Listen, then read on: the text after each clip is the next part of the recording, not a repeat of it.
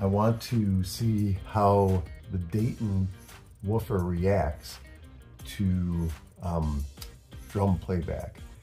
And we can watch it on here and try to figure out where we're at on this frequency response. And just as kind of a refresher, this is 10 hertz, 20 hertz, 40 hertz, 100 hertz, 200 hertz, 400 hertz. And then I've got this green line set as close to 800 hertz as I possibly can, because that's the crossover point where the woofer is crossing over to the tweeter. So I would assume that you'll hear some sound out of the woofer, you know, beyond that, 1,000 maybe beyond, as it rolls off. But it does roll off. The crossover in this is 6 dB roll off, and then this Dayton woofer, it has a really sharp roll off, about, I want to say it's just about 1,000 or a little bit beyond. So we'll go ahead and watch.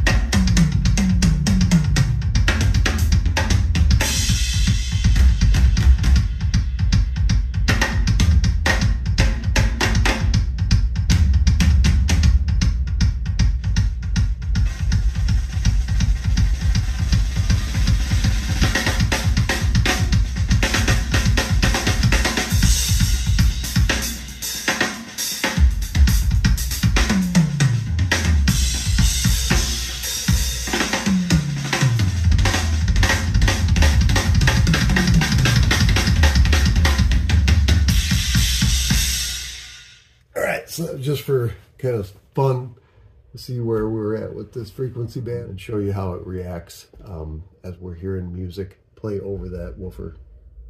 So before we actually do the frequency test, I'm going to just explain what I got going on. It's a unidirectional mic, and it's pretty close to being centered with that woofer. So the other thing that I've got is, if you remember these increments, 10 hertz, 20 hertz, 40 hertz, 100 hertz, 200 hertz, 400 hertz, and then I've got the crossover, this green line here, set at 800, really close to it. It's at 809. That was as close as I could make it, but that's where the crossover point is from woofer to tweeter. And the woofer probably rolls off beyond that, obviously, probably past 1,000 as the tweeter is picking up the rest. So this is the area that we want to watch, though, from the green on back. Okay.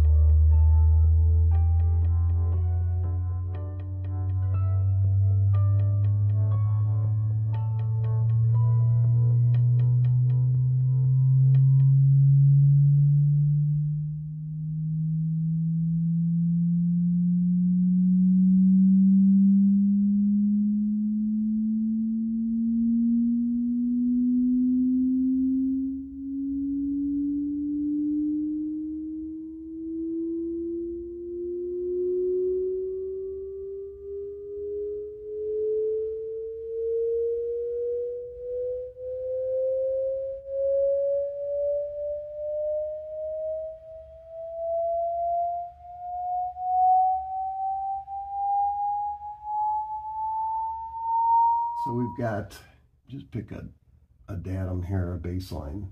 We'll go with this -30 line. So if we choose that line as our datum, this is 40 Hertz. So we're starting out at 40 Hertz. We've got about 5 dB bump here at roughly say 60, 70. And then it continues along. And this is quite literally plus minus I'd say about 4 dB all the way to here.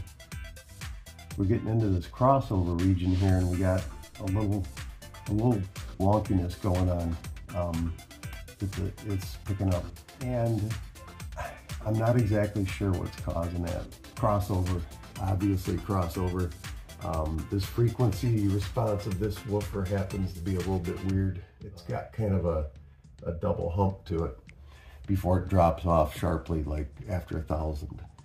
So it may be just on the downside right before the mid-range picks it up. I'm really not sure, but this is a really close measurement on that. I was considering Zobel network on the mid-range to try to see if that transitions any better. The other thought that I had was also trying to run the woofer just direct, the way that's old school, is just run it direct right off the positive and negative, and don't even worry about the highs on it. Just let it roll off naturally. Like I say, this has a really steep roll off, so not overly concerned about it. So what's next? We've taken that measurement, and this is the Dayton woofer with the Zobel in the cabinet that has less stuffing.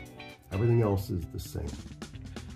So what I'm going to do now is I'm going to pause this, and I'm going to go ahead and just put the plain old Dayton driver without a Zobel network in the old cabinet, or in the other cabinet that's got the Jensen in it. I'll swap out the Jensen with the Dayton, and that's it. I'm not going to change the insulation. I'm not going to put a Zobel on it, and I want to see how it compares to this.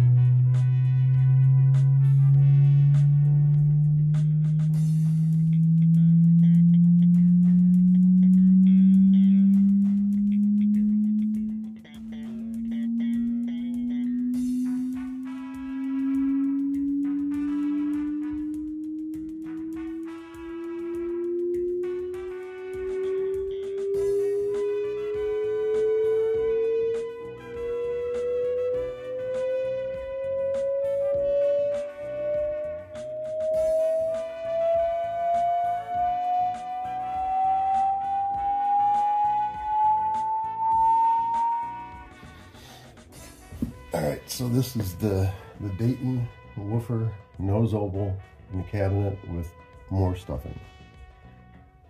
And I guess this is the area that I'm really talking about here.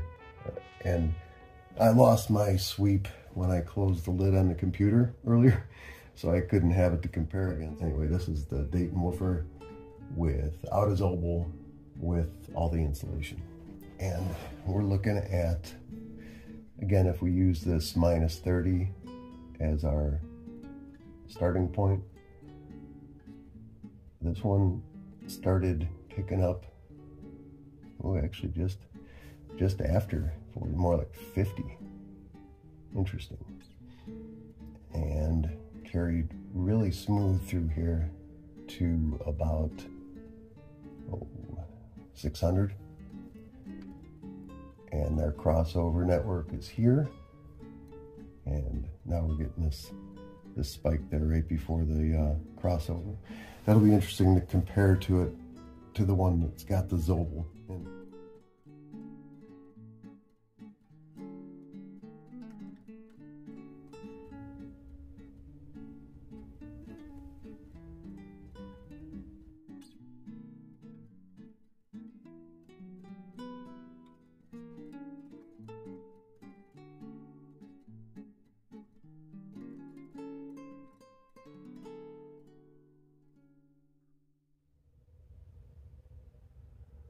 Yeah, right. Well, it picks up right at 40.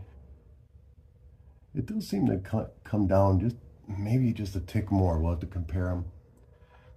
This is all pretty smooth, and then it's got some weird behavior right here, right before the crossover again.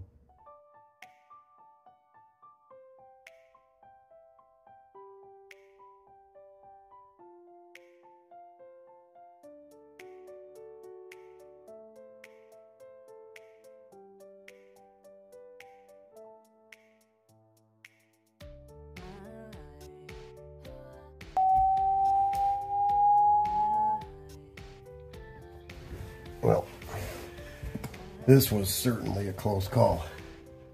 There's really very little difference in here.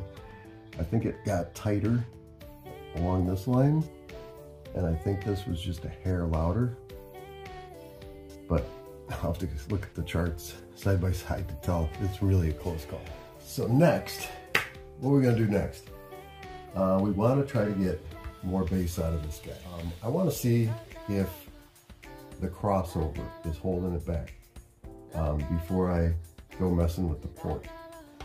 I'm gonna just bypass the crossover and go direct to the positive input. Then everything else is just gonna go upstairs there. So we'll do that next on this speaker, since you know the differences were not that great. So and we don't have the Zobel to be concerned about. So basically we'll just be running a straight woofer direct.